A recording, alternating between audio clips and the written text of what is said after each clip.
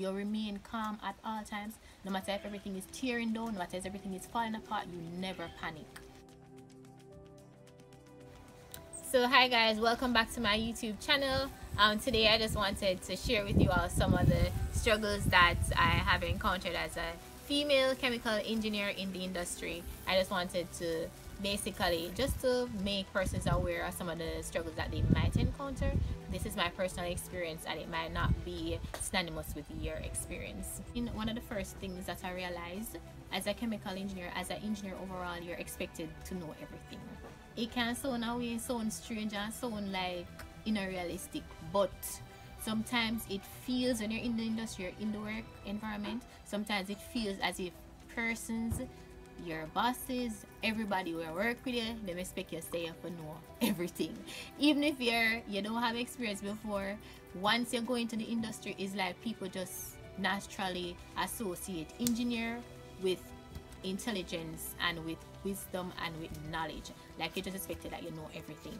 And when I just started working my first engineering job, I didn't get much time to basically learn or study some theory about the plant before I was submerged into the work. Meaning, as soon as I started, I got 1 week first where I looked through, I was given material to read, and then the next week I was thrown into an area, thrown into the whole hectic 24/7 monitoring of a plant that was just coming up and whatever. So it never easy. You don't really have no breaking moment. You don't really have no time when nobody gonna sit down with you and carry you up to speed. Basically, you just start off running. It's either you're gonna run or you're gonna drown. My expectation was that, oh, you're going to learn, you're going to have somebody that walks with you and bring you through the area and shows you everything that you're supposed to do. Whereas no, that no happen.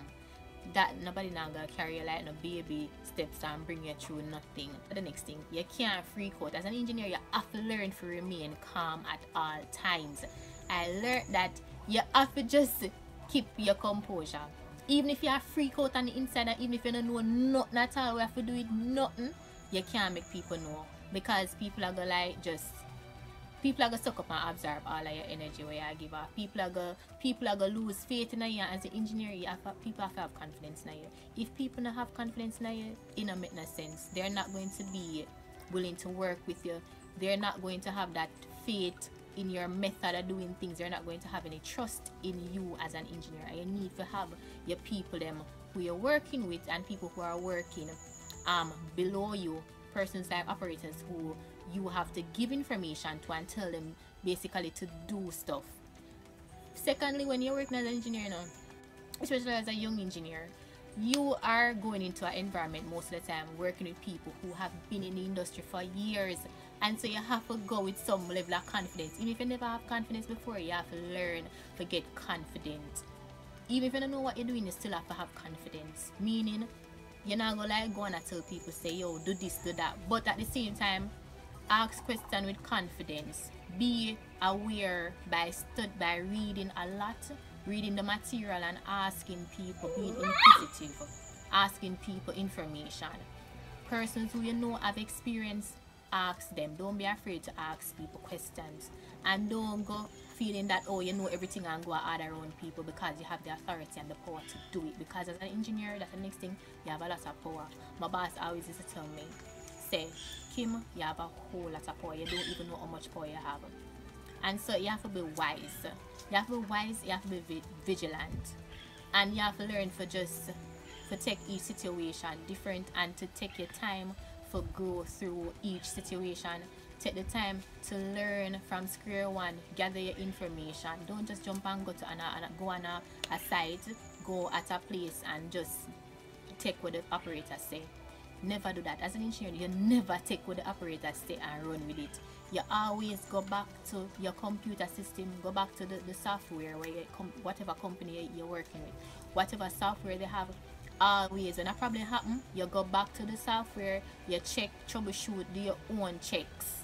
You don't take what people say because you are the engineer and you have to know for your area. You know, listen to what the operator say. You know, listen to what the even the manager say. You have to get the details and what the facts say on the computer, and you put it together. You go on site and you analyze the area and see. Listen to what the operators say here, because they are the persons that are on site 24/7. You're not on site 24/7. They are the persons who are like in a relationship with the equipment. It's like when you go on a vessel, it's like it's the operator's vessel. So when you want the vessel, it's like you're going on the operator's work area. So they have a bond already with the equipment. They have a bond. It might sound away, but they have a bond and a relationship with that vessel. It is their vessel. So you go and you ask them and you inquire and you troubleshoot and do your own investigation, and then you come to a conclusion.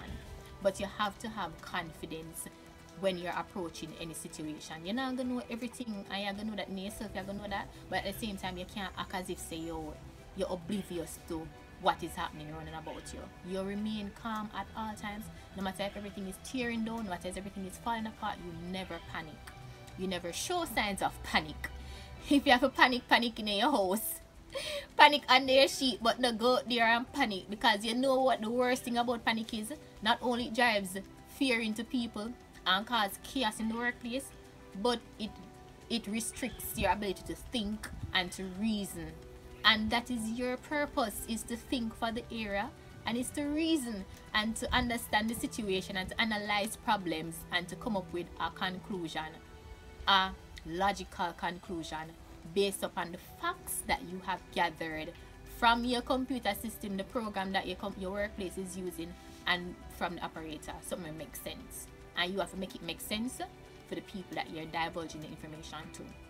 So thank you all for watching my video, and my last encouragement for you all would be, if you're working as an engineer, you're just new to a job, try to get a mentor, somebody who is respected in the company and somebody who has a lot of knowledge, experience, and who is willing to teach you and to encourage you and to motivate you. I was fortunate enough that for all of the areas that I went to, all of the jobs that I had as an engineer, I always had some older person who was willing to teach me, and I was humble enough to learn. So just subscribe to my video. Please subscribe to my video and like my video and leave your comments below, and take care. Bye.